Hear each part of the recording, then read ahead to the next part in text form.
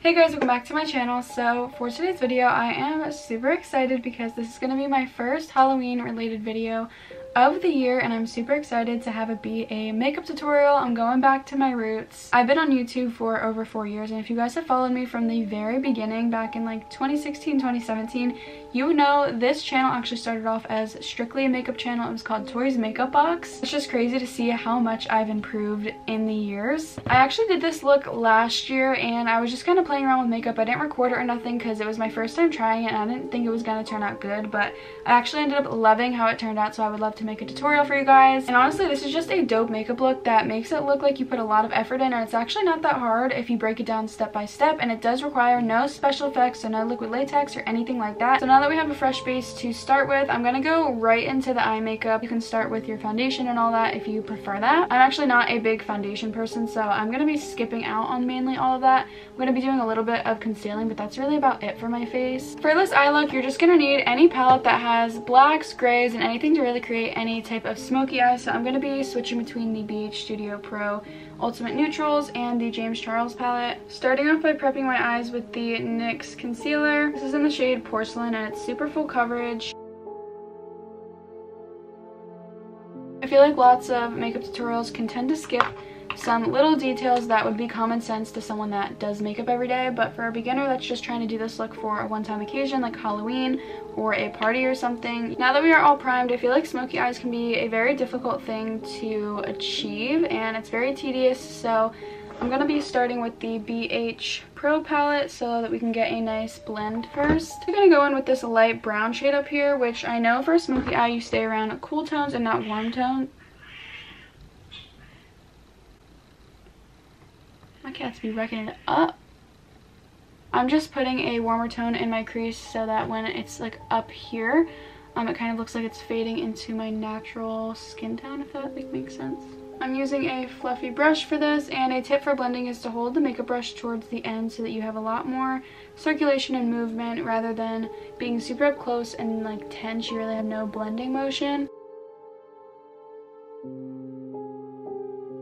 I'm going to be going in with that black shade very, very lightly. This is personally how I like to do my makeup. I know lots of people like to slowly work their way, but once I have a base crease in there, I go right in. Since there's no grays in this palette, that's what I'm kind of going to be going for here.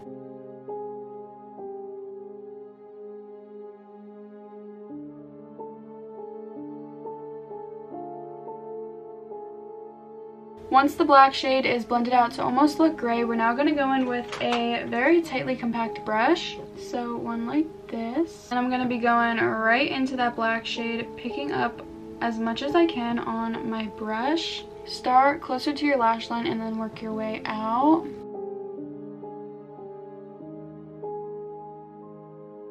I'm going to be taking that concealer brush and just cleaning up where my eyeshadow stops just to give it more of a crisp, sharp look. Both of our eyes are cut and fully blended. We're going to be looking a little crazy until the final result. So now we're going to go start tracing in our spider legs. Using a white e.l.f. liner pencil, it's a lot easier to get rid of any marks or mistakes, and it won't really mess up the makeup. So I'm definitely going to be going off of my old inspo pic for this. I would definitely have a picture close by just because you want to get the angle of the legs right. And I'm not going to be going all the way into my eyelid because this is kind of going to be like the body of the spider. We're going to go in and darken up my eyelid a little later.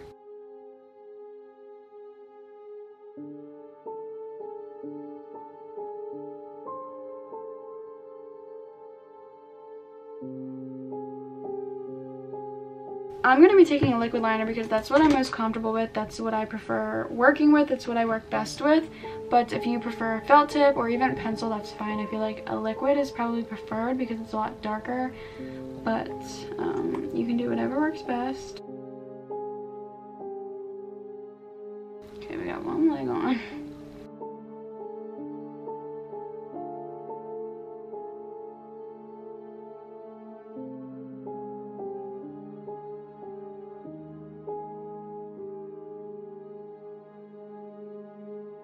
After a good almost 30 minutes perfecting these spider legs, I'm finally happy with how they turned out.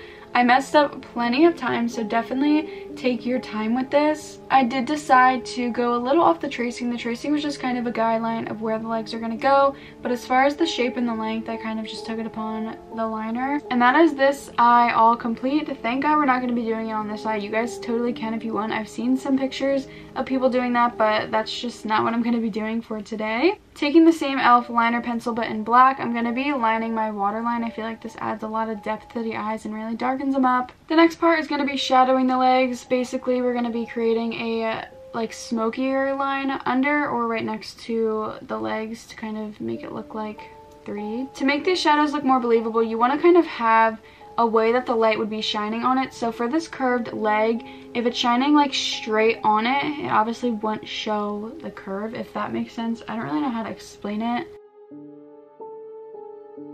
To make this look the most believable, make sure you're doing your shadows correctly. So for this line right here, I'm not going to put the shadow behind it. I'm going to put it like right in front of it because that's how all the other shadows are. We're going to be doing just a little bit of highlighting, so on any high points of the leg, so like if you have a bend, just put it right in the middle just to give more dimension. That is basically the spider all complete. I really love how it turned out so far. I'm going to pop on some lashes off camera and then I will be back to finish the final look. Lashes are on, really happy with how this is coming together, but now on this side, I'm going to add just a little hanging spider over here.